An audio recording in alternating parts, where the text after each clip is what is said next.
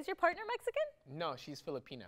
Okay, how is that? It's fun. I mean, Filipinos and like Latinos are pretty much like the same because I mean the Spanish, they conquered us, and a lot of the words are actually similar. Comadre is comadre. Oh, okay. Chismoso, chismoso. Like that's all I know. Okay.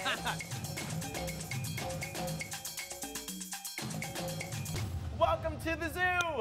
Guys, we have an amazing show for you today, and we got a pretty hot panel. We got AK, What's up? we got Martin, and today we're gonna be talking about, you know, cross-cultural relationships, and that is today's Big Deal! All right, now let's talk relationships, friendships, boyfriends, girlfriends, maybe your dog, whoever it is. Martin, have you been in a lot of relationships?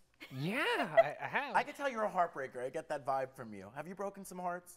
Yes. But I've gotten my heart broken too a couple of times, so yeah. Don't lie. No, I'm kidding. So, I mean, what is your approach when dating across cultures? Like, is it something do you try to date outside your culture? Is it a pro or con? How do you feel about it? I do it for comedy, bro. No.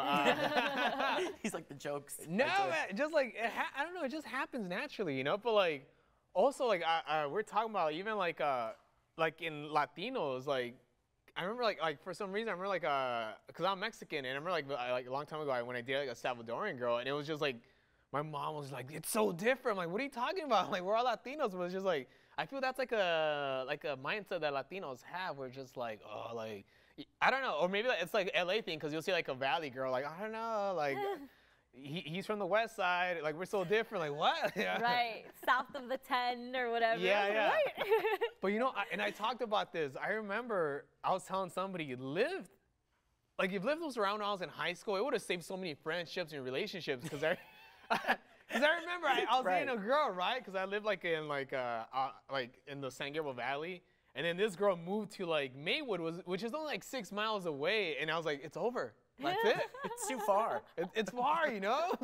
Or I remember like I had friends that moved away like 10 miles away. I'm like, I'm never gonna see him again. It's over. But if Liv was around back then, like, I don't know, Liv is a game changer. I don't know. You'd be even more popular. Yeah. You know? Right? Like, You'd be breaking even more hearts. you'd be breaking even, and maybe getting your heart broken again too in a few more ways. Now, how about you, AK?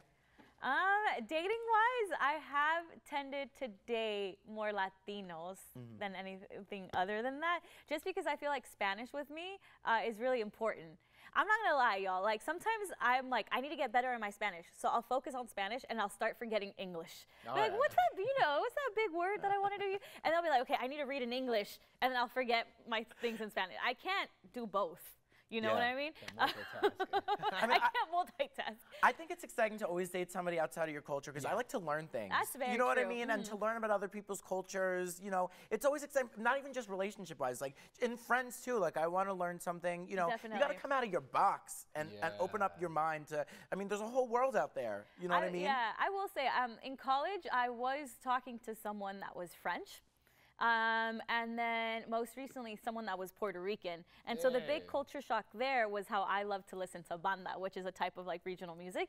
And this is the thing, this is what I liked about both of them. They were down to learn. They're like, oh yeah, teach me about it. Oh yeah, let's do it. Like, so I was like, that's what it takes. That's the energy that you want when dealing with like cross-cultural like relationships, right? Just open to like trying new things. Yeah. Yeah, it's funny when people have, I was dating a news reporter in Sweden. Oh. And yeah, and I fell on him actually because I'm a little clumsy, and I just remember him going, ow, my knee, I have a virus. I said, excuse me, what do you mean? But that's how they say injury. Oh, wow. I have a virus. Yeah, I know. I was like, what the urgent care is going on? Yeah. Well, they get free health care. So yeah, that's right. Make it all a virus. I was like, let's get a plane and get you checked out. Yeah, Right. I got in a car accident, I got a virus. Yeah, right. I'm like, I don't think it's the same one. Aww.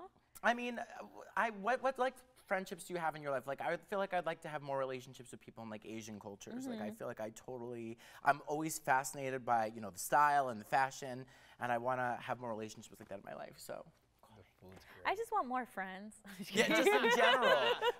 But you know, friends that I feel like the best type of friends that open you up to experiences like different types of shows and art galleries. I feel like it's so it keeps things fresh. Definitely. I was gonna say even in Latinidad. Latinidad. Latinidad. I was talking to my friends. I, as a Mexican, don't know about all the Latin cultures, right? And maybe like Salvadorans don't know about all the other.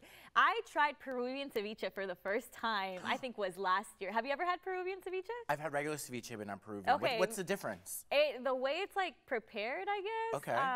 And like there's bigger chunks of fish in Peruvian ceviche. Yeah. It was so good. I was like, I can't believe I have never heard of this, you know? So that, I think for me, the gastronomy is always what pulls me into different cultures. Because I love to try new things. And I was like, I might just need to go to Peru because it was bomb. You need to try it.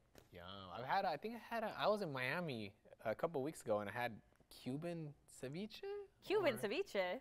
Caribbean ceviche? Someone needs to back me up on this, but instead of tostada, it was like a fried plátano. It was like what? It was yeah, potassium and omegas. That was good, yeah. My best friend is Ecuadorian, so I like to pick up on things that she says. Oh yeah. And then one of my other friends from college was Salvadorian, and I like to pick up on things that people say, right? But I remember when I became friends with them, I started cursing a lot more. Oh yeah. And I'm like, maybe that's something I shouldn't pick up from my friends. Yeah, I want to absorb the good qualities. The good parts. Not exactly. But I feel cool when I learn like the lingos. I feel like I'm I feel like I have a little insight into what's cool and hip in different cultures, which is always exciting because you want to learn. Well, you have, is your partner Mexican? No, she's Filipina. Okay, how is that? It's fun. I mean, Filipinos and like Latinos are pretty much like the same because I mean the Spanish, they conquered us, and a lot of the words are actually similar. Comadre is comadre. Oh, okay. Chismoso, chismoso. Like that's all I know. Okay. No, but like a lot of the food's like almost similar too. Like it's pretty similar, but it's different at the same time. But it's cool just learning different things. And also like LA, where I grew up, just like.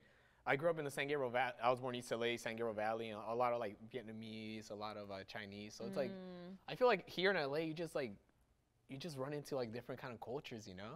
Definitely. I like it, yeah. I love it. It's all about, and I love the food just because I'm an emotional eater. So if you, I'll send you my address. Send me your favorite food from your culture, and I'll eat it, and I'm not going to leave a crumb either. Well, listen, cultural can also be like environment, right? So kind of when you have like the East Coast versus West Coast culture clashes. Yeah. Tell us about that, Nikki. I mean, East Coast, well, one of our guests that we had on a previous show was saying the fashion. He was like, people on the East Coast don't really wear colors. And I never really thought about that. Now I'm thinking about it. I'm like, you know, when I'm on the East Coast, I do dress like I'm going to a funeral. And I don't know. I don't know why. You don't dress the same way. Not intentionally.